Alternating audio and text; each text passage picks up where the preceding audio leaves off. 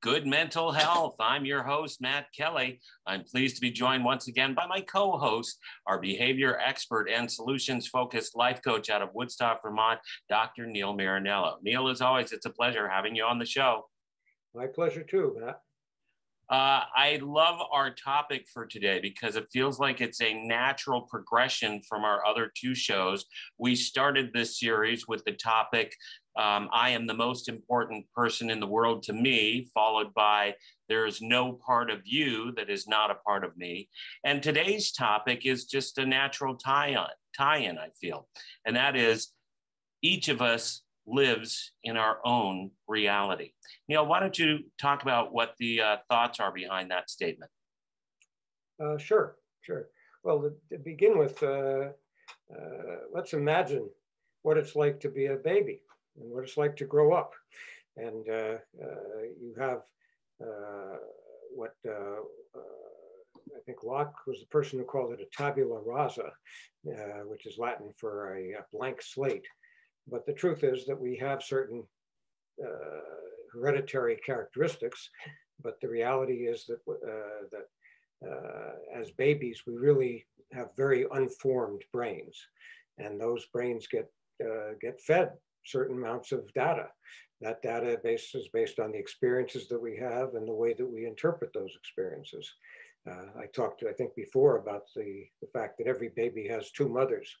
The one that feeds them when they're hungry, and the one that changes the diaper when they're hungry.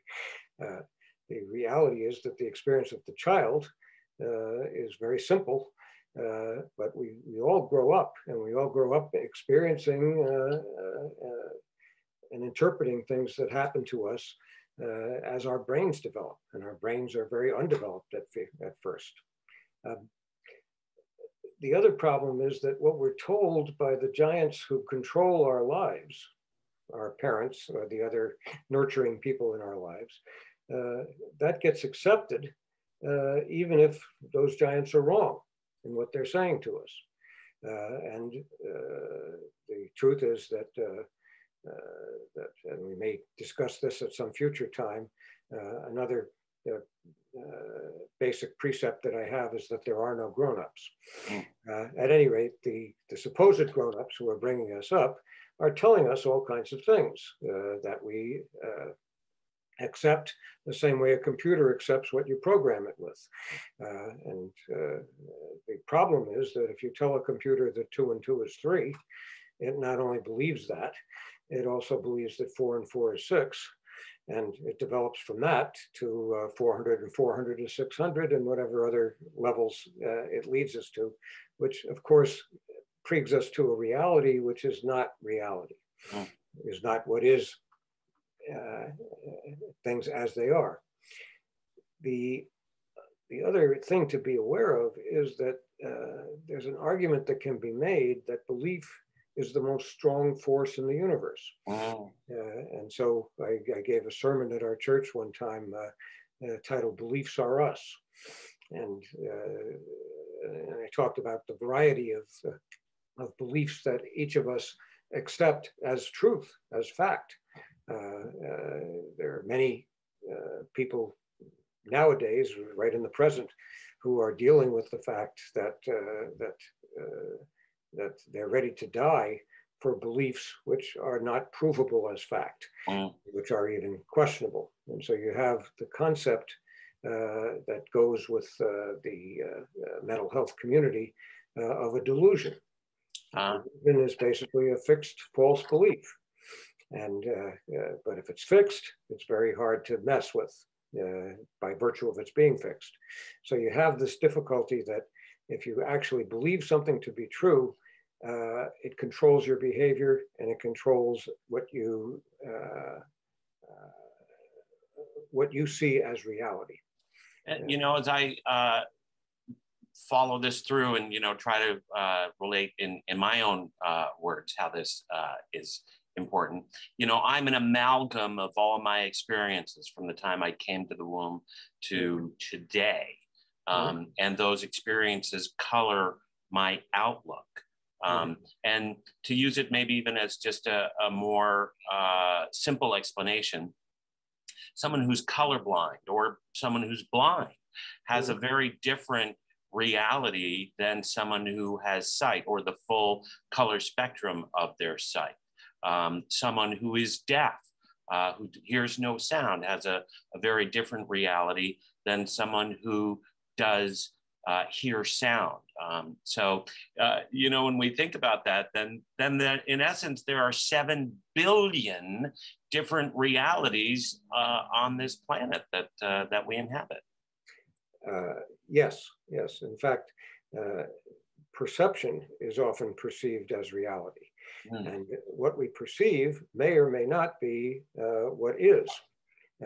For example, without even going to the deaf-blind examples that you gave, we can say what you see as blue and what I see as blue may be 2 different things. We both call it blue.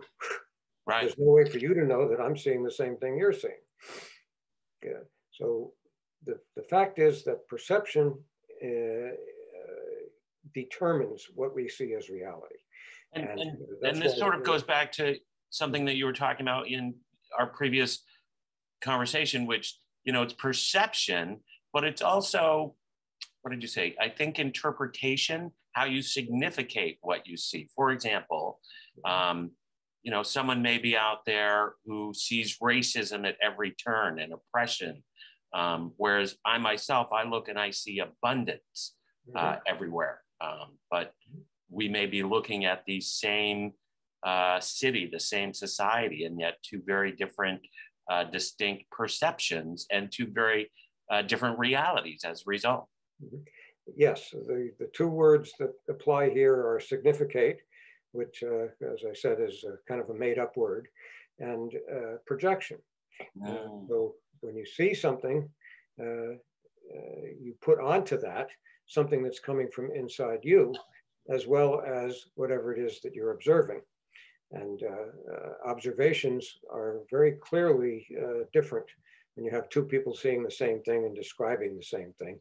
It doesn't look like the same thing. And we talked about that before, the Basque concept.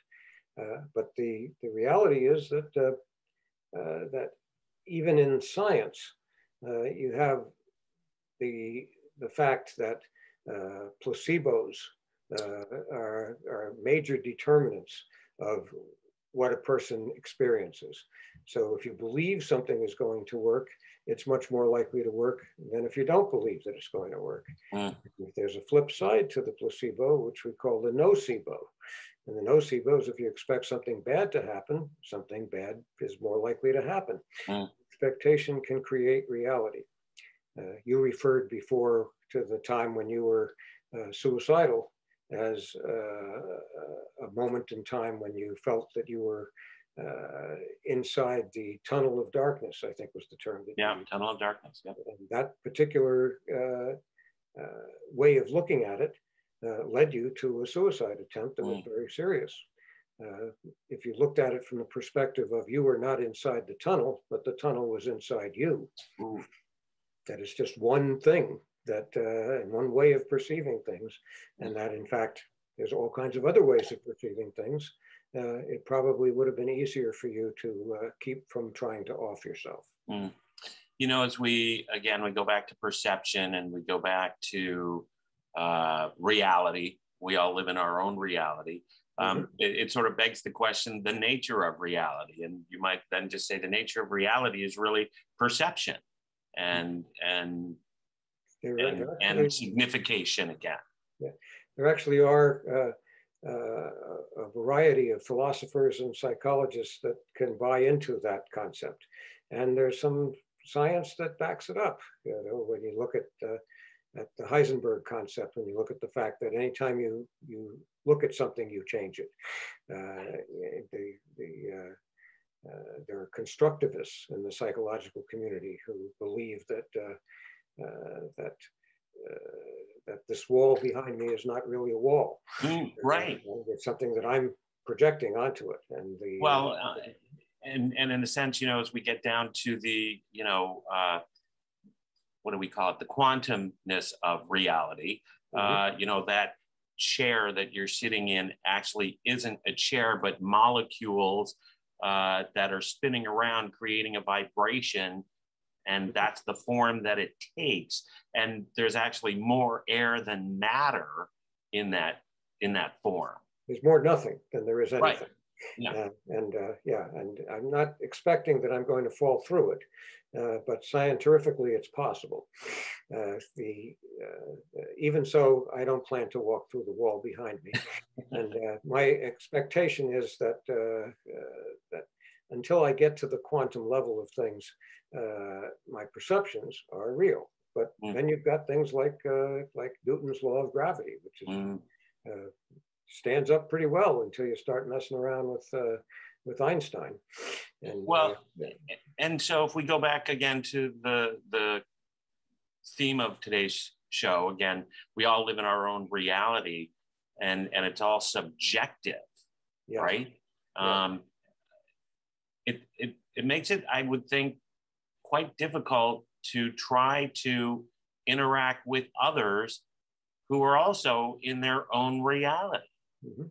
Well, that's where, to me, I get excited because everybody has a different reality. And if I can get inside their heads and see the world as they see it, then I have a chance to actually mess with their delusions. I have a chance to actually change their perceptions by showing them that there's a different way of thinking than the way they have been thinking. And it's very hard for people to change the way they're thinking, but everybody wants to do their best. And if they see that what they're doing is not their best, that there's another way of looking at things that'll enable them to grow rather than shrivel, most people will consider that possibility. And that's the key, from my point of view, to changing people for the better. We're speaking with Dr. Neil Marinello here on Good Mental Health. Our topic today is each of us lives in our own reality. This is a follow-up to our first two podcasts. We began our series with the statement that I am the most important person in the world to me, followed by there's no part of you that is not a part of me. And again, our topic today is each of us lives in our own reality. And if, again, I'm projecting forward what I see and what I interpret of you as this image in front of me, again, it bears no basis in actual fact, I guess. So in a sense, if I'm to actually bring that into me, I think I'm an amalgam of my experiences, but that's also not entirely full, because I'm also an amalgam of people's reaction to me and the reality that reaction creates out in the world. That's correct. Let me see if we can make it a little more practical. I'll give you an example. Back in the old days when I could afford a secretary, I had a new client coming in, and I was sitting in my office finishing off with the previous client, and there was somebody sitting in the outer office with my secretary and with as the new client came in, and the new client looked at my secretary and said, "It's 1 o'clock. My appointment with the doctor is at 1 o'clock. Where is he?" And she said, "Well, he's right now meeting with someone. He'll be with you in a minute." And she turned to the person who was sitting and waiting for the client I was with and said, "That's the only chair I can sit in. You're going to have to move. I have a bad back." And the person got up and moved to another chair. And even though I was in a soundproofed room, I could feel the tension in my office. And I finished off with the client I was with, and I ushered that person out. And the new client came to the door, and I introduced myself. And she walked in, and as soon as I closed the door, she said, she turned into almost a little girl. She looked like a 5-year-old, and she looked at me and she said, "Do you think I was assertive enough?" And in my mind, I was saying, you're already so assertive that you're more aggressive than 99% of the people I've run into. At the same time, in her mind, she was a chicken. In her mind, she was a child who wasn't standing up for herself enough. And that's that's a good example of the kind of ways in which the way you think about yourself controls how you behave and how other people perceive you. I almost felt like saying to her, without going any further, I think I know one of your problems. Mm. Wow. You know, as again, we look at the question here, each of us lives in our own reality. For me, I think about it and I see why war can occur. Mm-hmm. Because of the self-righteousness of the belief of someone's reality. And you gave just sort of an example of it right there with the female client. Yeah, I think that what most of us don't realize is that the animal part of our brain operates on a survival level. Mm. And that existed long before the cerebral cortex. And on the survival level, you basically have the four, what they call the 4 Fs. In the textbook, it reads fleeing, fighting,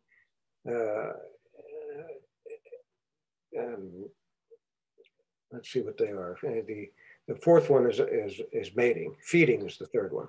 So we have feeding, fleeing, fighting, and mating. That's the way it reads in the textbook. The bottom line on it is, though, that those 4 things are basically primitive animal things, and they are what we turn to and what the brain turns to in its most primitive state. And when we feel something very strongly, it's that part of our brain that's reacting. So the bottom line on it is that we're animals reacting as animals that are looking at feeding, fleeing, fighting, or mating as the primary issue. The reality is that very few issues are that primitive, but we see it that way and we react that way. On the bottom line, that comes down to good guys, bad guys. That comes down to cowboys and Indians, good guys, bad guys, Israelis and Palestinians, blacks and whites, whatever other combination of super simplistic way of looking at the world that divides it into a dichotomous way that has everything is one way or the other, and you're on one side or the other, and if you're not on one side, you must be on the other. The truth is that that probably one of the truest things that anyone said was when Abraham Lincoln said, the best way to destroy my enemies is to make them my friends. Wow. When you in fact understand and get inside the mind of your enemy, you begin to realize that there's no real difference between that person and you. Yeah. And so you wind up then being in a position where you can see, well, it's like in any war, even, the generals truly understand how each other think. They're each trying to outmaneuver the other. Right. The only way to do that is to get inside the head of the other general. Mm-hmm.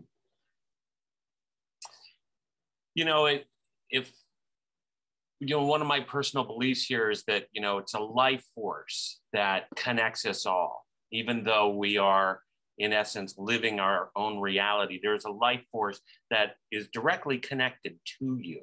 Mm-hmm. And for me, if there are 7 billion different realities right now, and not, taking into account all the realities that have come before, then life force is having a tremendous experience of itself, of these over 7 billion different realities that it gets to experience. Mm-hmm.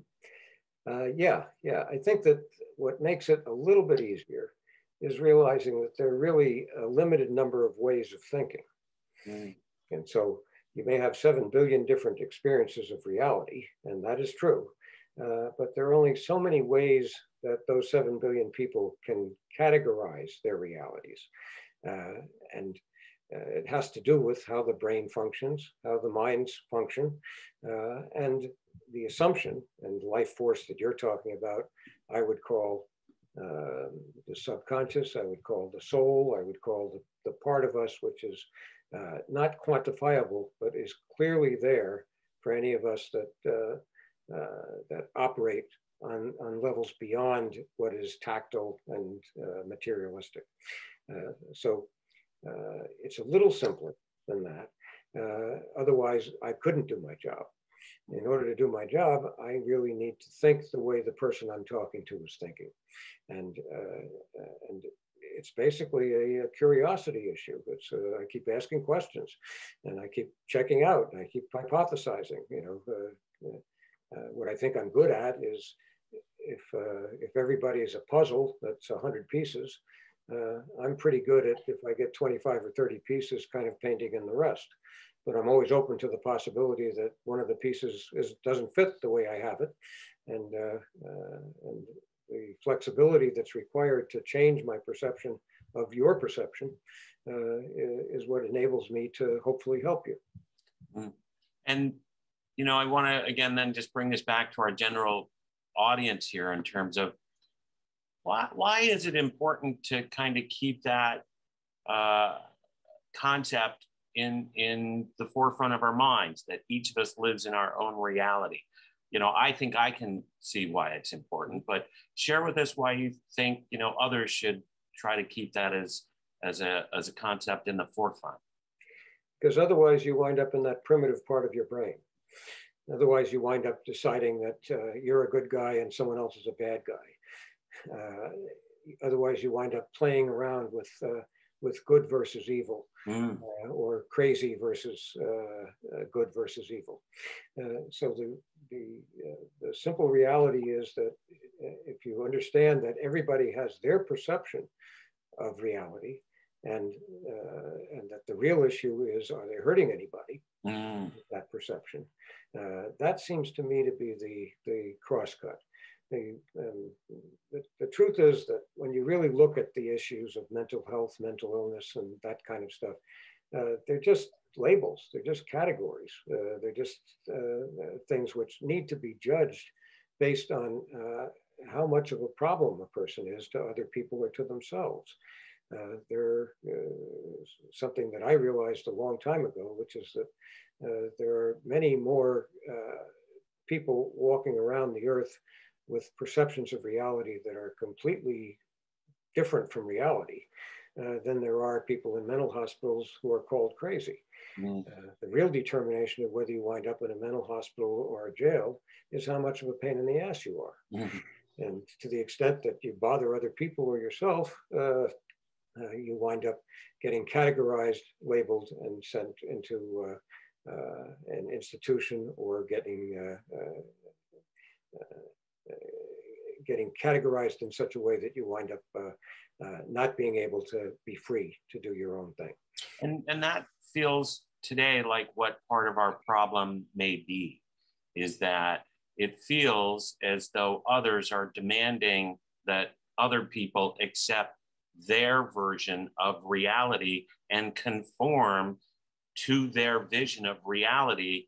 And like you said, making the other person wrong for not accepting your framework of reality. Yeah, the whole idea of I'm right, you're wrong doesn't make any sense to me unless you determine it on the basis of who's getting hurt and how much. And it's not that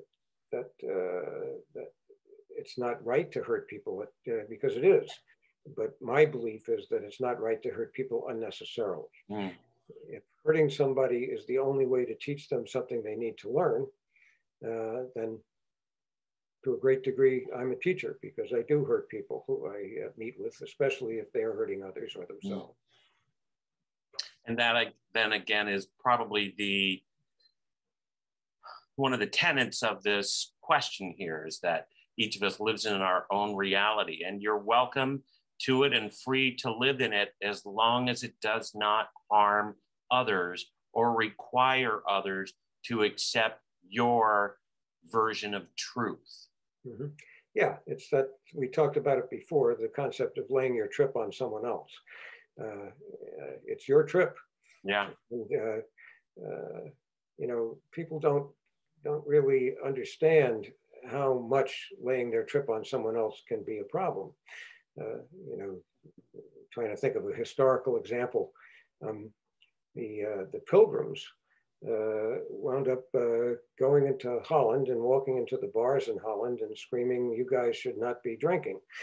As you can do just about anything with the Dutch people except take away their freedom to get stoned.